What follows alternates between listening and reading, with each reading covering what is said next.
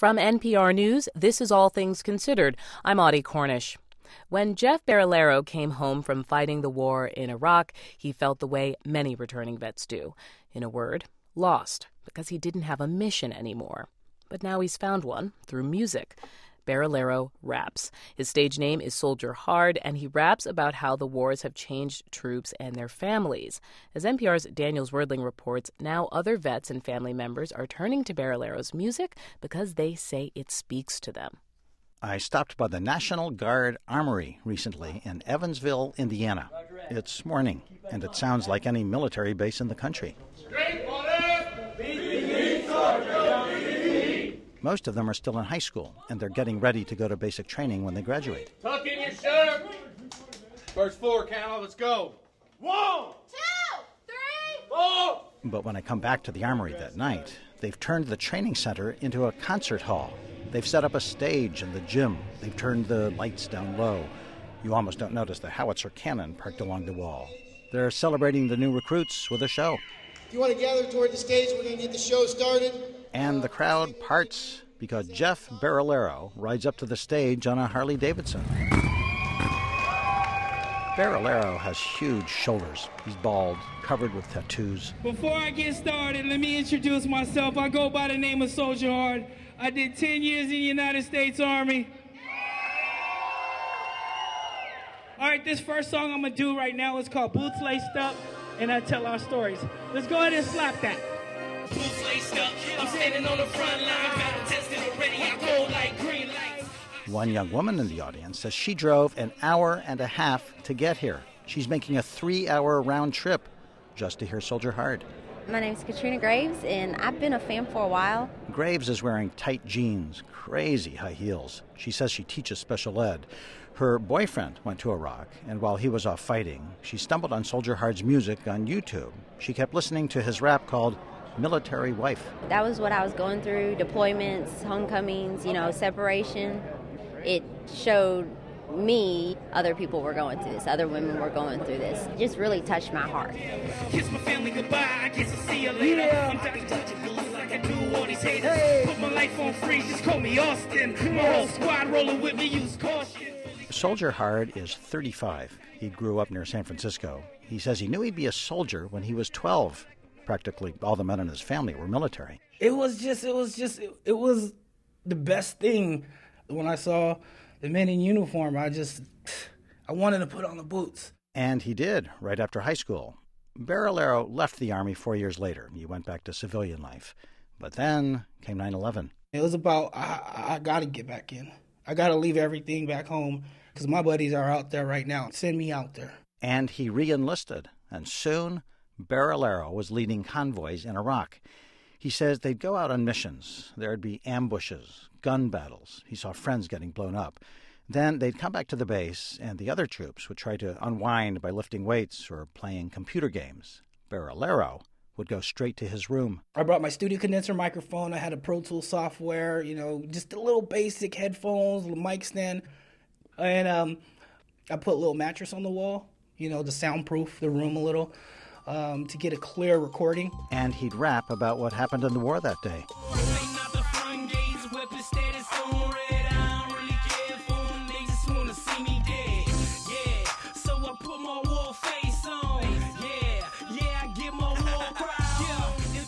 It's therapy.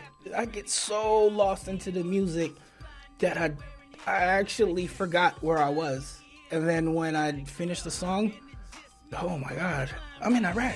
Staying focused and all the training kicks in. You feel every single ounce of adrenaline. Barillero left the Army in 2010. He had a handful of medals.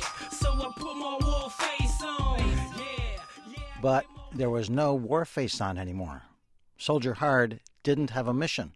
He was like thousands of other vets. His life started falling apart. I'm a combat veteran. They sent me far away. They trained me to kill, to fight in foreign place. I served hard, didn't complain, yeah, did my job. Now I'm back home, life now is hella hard. I always feel that everyone's out to get me.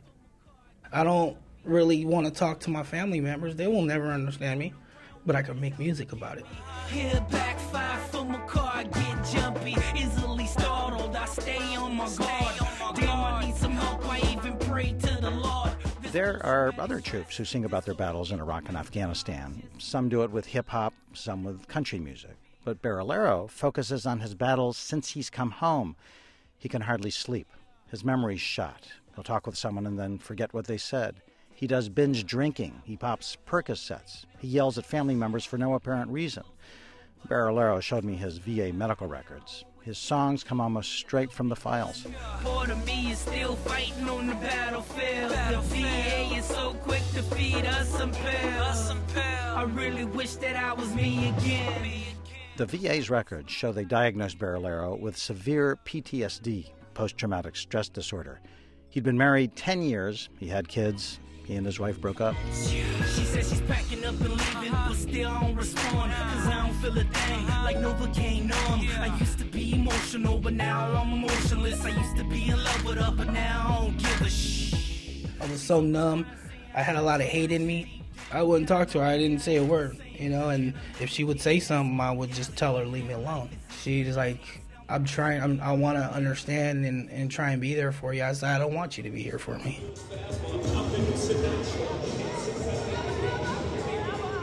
We're back at the concert at the Indiana National Guard. After Barrilero wraps up his set, he sits at a table piled with Soldier Hard T-shirts and CDs. He sells his albums on his own. He's got a website, people order online. Another site for veterans shows that his songs about military wives have gotten almost 500,000 hits. And here in Evansville, Indiana, fans are lined up for his autograph. STAGG, Stag. Got it. There's a thin young man standing at the edge of the crowd. His name is Keith Briggs. He's wearing a baseball cap, and he looks almost like he's trying to disappear. He says Soldier Hard's music saved his life after he came back from his second tour in Iraq. One night, I was at home. I had a loaded gun next to me. I was ready to end it all, and for some reason I was on YouTube, and I found Soldier Hard's music on YouTube, and it kind of just put me at ease. In what way? I wasn't by myself. And this is a normal reaction to what I've been through. And he is having hardships too, but he expressed it through his music, and I could relate to that. The morning after the concert, Soldier Hard has turned back into Jeff Barrilero. He's packing a suitcase and heading home to California. He's performed over the past year for vets in Seattle and near Miami. He's performed at a base in Germany. He says he'll fly wherever anyone wants to hear him. But Soldier Hard says his next big mission is to go back to psychotherapy at the VA. He had a handful of sessions last year, then stopped, but he still wakes up from the same nightmare almost every night. It's the same dream all the time. My buddies are fighting, we're getting enemy contact, but I'm hiding, I'm scared, I don't want to show my body. You know, I threw my weapon down, I don't want to fight, and I'm crying. Yeah, I'm like a bomb about to explode. Suicidal thoughts, yeah, like the overdose. Yeah, still in recovery from all the pain. Still in recovery. A song from Soldier Hard's upcoming album. It's called Therapy Session. Daniel Zwerdling, NPR News. They got me popping pills. They want to talk it out. Label me unstable when I speak out. I try to hide what you can't feel or see. This is my life, but I'm still in recovery. They got me popping pills, they wanna talk it out. They label me unstable when I speak it out. You're listening to All Things Considered from NPR.